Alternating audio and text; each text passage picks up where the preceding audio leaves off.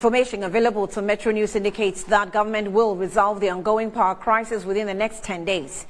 A said telephone conversation between the host of Good Evening Ghana, Paul Dumsor, here on Metro TV, and the Deputy Minister of Energy, Herbert Krapah, suggests the Energy Ministry intends adding some 200 megawatts of power to permanently resolve the situation. Paul Dumsor disclosed this on his show on Tuesday, April 23, 2024.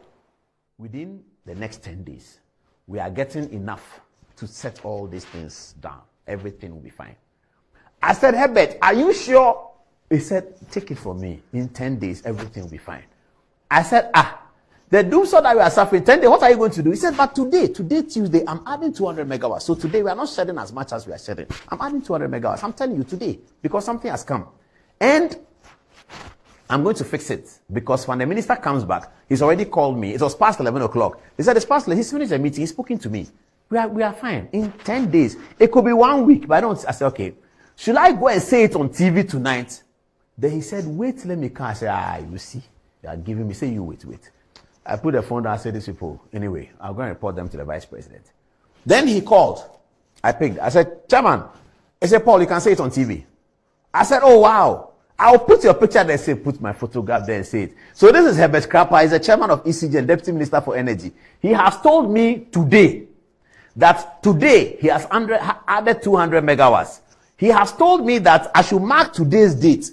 1 week, maximum 10 days from now, he will be able to resolve the Dumsor matter and they will be able to make a statement in Parliament. I heard Parliament complaining today that Matthew Poku Prempeh, the minister, has not come to make any statement. I agree with Parliament. Matthew Poku Prempeh must come and make a statement in Parliament. But Herbert told me that by the time Opoku Prempeh is coming to Parliament to make a statement, he'll be coming to Parliament to announce that the Dumsor that we had, the temporal power outages, is completely over. Now, John Mahama and the NDC, bring it on. Let the campaign start. Ha, ha, ha. That's what he said. I'm excited, but if he doesn't do it, viewers, please remind me. I mean, I'll be reminded because the light goes off. I'll call that. He said the thing will go off. 12 days now, the light has gone off. So that is Herbert Krapah.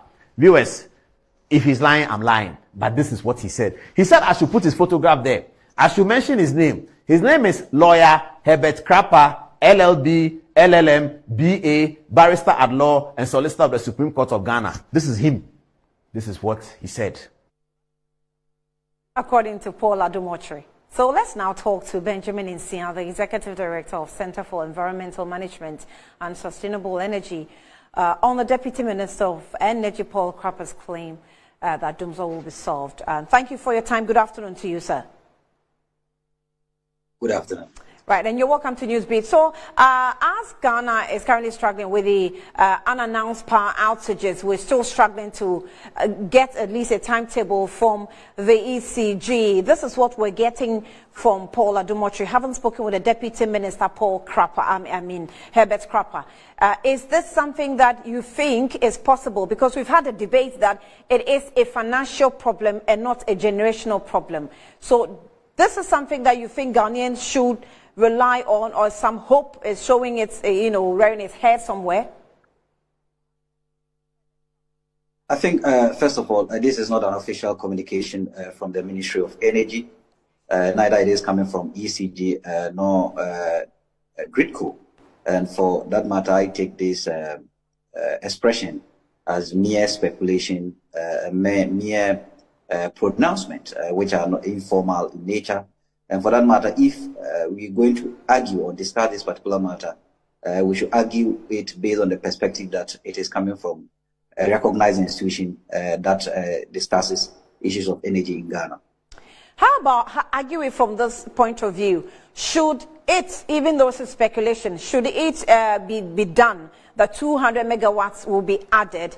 Will that be enough to improve the current situation, considering your field and what you have actually analyzed or assessed?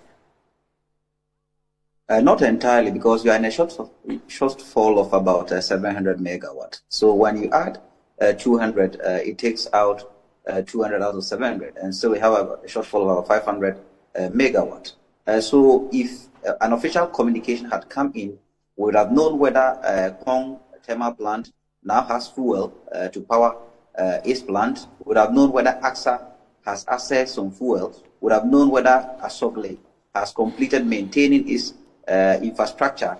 And then we continue the discussion from there, because availability of power, the data shows that there's a shortfall of about 700 megawatt. And that is what we think the ministry must come to give us that particular assurance and the timeline within which this particular challenge will be resolved. Now, the second part also is that we all know that some of the IPPs are not also fuel or powering their plant because of the debt situation in the power sector. As to whether the ministry has been able to allocate some funds to these IPPs, no information has come from the ministry. Right. So I think that 10 days will be too short for us to completely operationalize or solve this particular Dumsor, because the Dumsor has 3 layers. One is generation, one is technical challenges, one has to do with distribution challenges.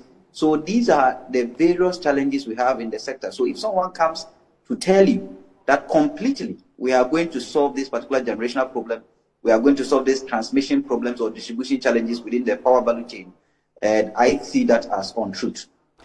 So what if the 10 days also come to pass and the power supply stabilizes? We've heard John Jinapor make analysis that it will take at least a next government of about 2 years to solve all these various challenges, the technical, the distribution, the debt situation, and all that. So if in 10 days we see the coming on board of 200 megawatts and it stabilizes, are you saying that it's possibly going to be a temporal solution? It is, and that has always been the case in the power sector. We don't fully effectively and efficiently solve the problem. We tap on it as to when we want, and for that matter, the problem keeps recurring. So if someone tells you that within 10 days power is going to be stable, we have to also ask what is the quality of the power that is going to be supplied. And I think that looking at the debt situation in the power sector, looking at the technical challenges the power sector is facing now with respect to obsolete infrastructure, 10 days will not be enough to solve our power sector crisis.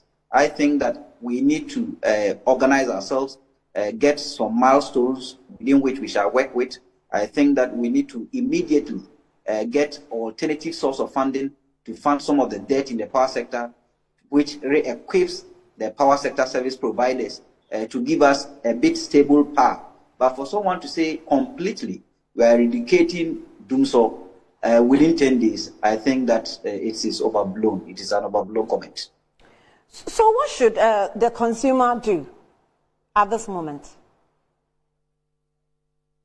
I think the consumer must brace themselves for this particular challenge, because it's going to be a long-term challenge. If you have resources to acquire alternative source of power, like generators and other things, people must begin to think that way. If you have enough resources to acquire solar panel and their batteries, you must think that way. If you already have some plants at home and you have resources to acquire fuel, you must think that way. This is a time for people to have alternative ways of generating power to support the national grid.